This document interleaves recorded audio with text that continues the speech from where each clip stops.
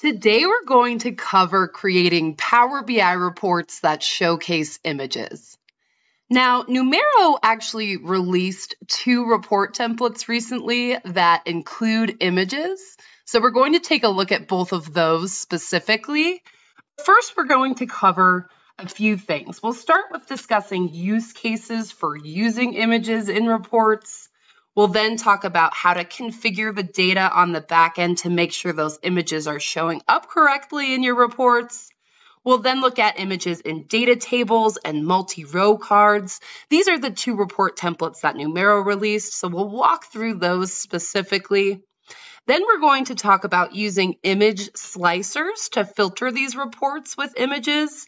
And then we'll end on a discussion for best practices on using images in mobile view. Now, there are so many use cases for why you might want to put images in reports, but we're going to cover some of the ones we see most commonly at Numerro.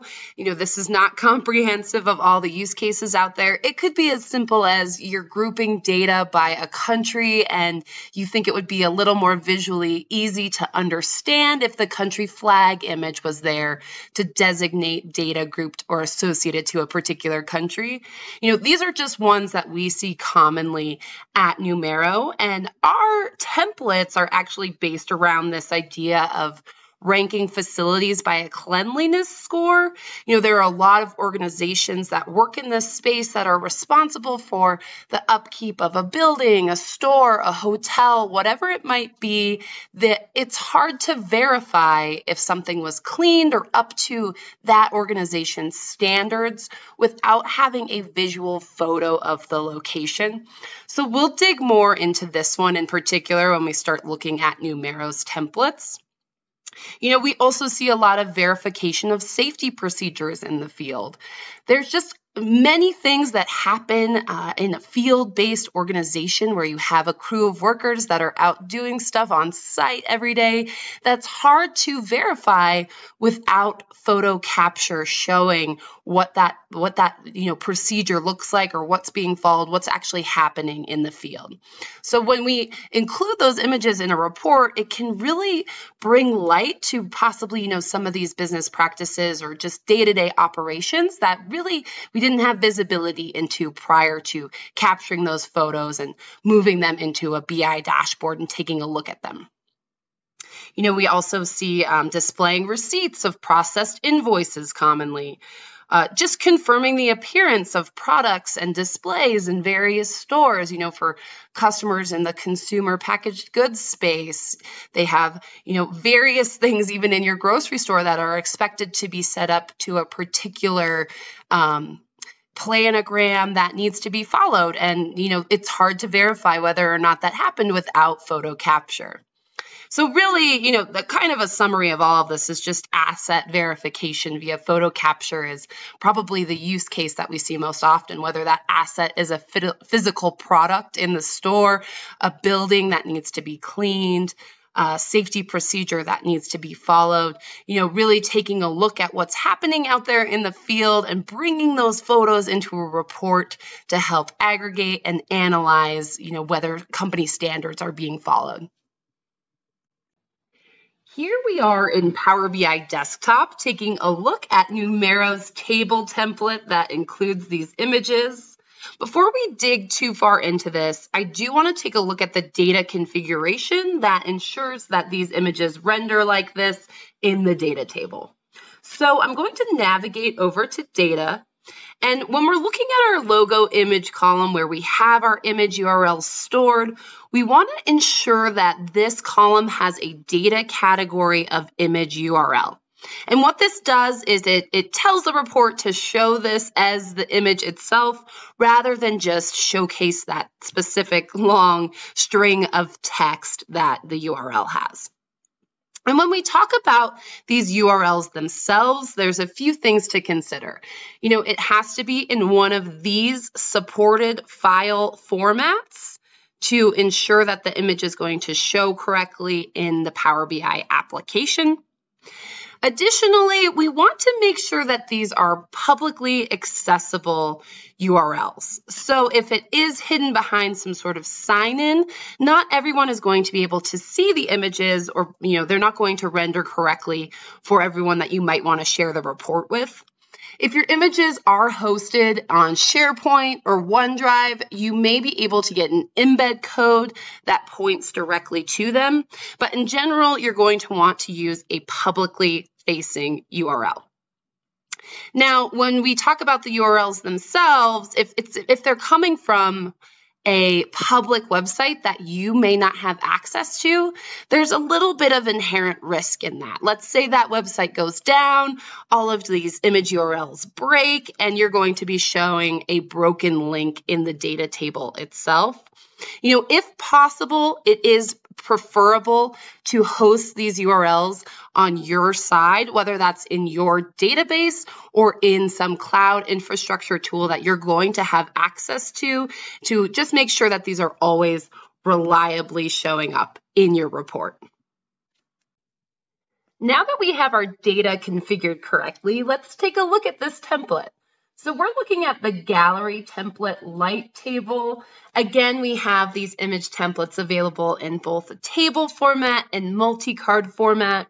Both are also available in a light and dark mode format. So we're looking at the table and we're in that light mode format. Again, this template follows that first use case we were discussing, scoring a store or a location based on certain criteria and having the image of that location rendered in the report to show us what's going on at that store. This is looking at the outside of sporting goods stores in particular. And when we talk about some of our design choices here, we can see that we have center aligned the images. If you wanted to change that, we could come into formatting, field formatting, and change that alignment to left or right. We just do generally recommend a center alignment as we think it looks pretty clean and nice in the table. Additionally, if we wanted to add some padding to the images itself to add a little bit more space between this top value, we can come into the grid section of our formatting and increase or decrease padding accordingly. So if we didn't want any top line padding there, we can remove that and have that show right under the header bar. Really up to you what you want to do. And we do have the image as our first column in the template, just because we think it's really crucial to this report. These stores are being scored based on what's going on in the image. But if you did want, of course, you have the flexibility to move that store column or that image column wherever you want. I'm just going to move it to the bottom really quick just to show that. Maybe you want to see the store name first, then the address, and then the image being the last attribute. But in general, we think that, in this particular template, that image is really crucial to evaluating or understanding the score. So we do have it in that first column position. Now here we are taking a look at that multi-row card gallery template. It does look very similar to our table template, but you'll notice that those column headers are no longer there, and we're really looking at a card format here. So if we click into the report, we can see we're using that multi-row card versus that data table. And multi-row cards are really great for this image use case because we can group all of these different data attributes together in a single card, really dive into a single store and have all that information together, particularly if you're using multiple measures. I know we're only using one cleanliness score here, but multi-row cards are really great if you have multiple measures that you want to showcase about an individual location or an image. And then when we actually get to looking at the mobile template of this, which, that'll be the final section of this tutorial, you'll see some real big differences between the multi-row card layout in mobile and the table layout in mobile.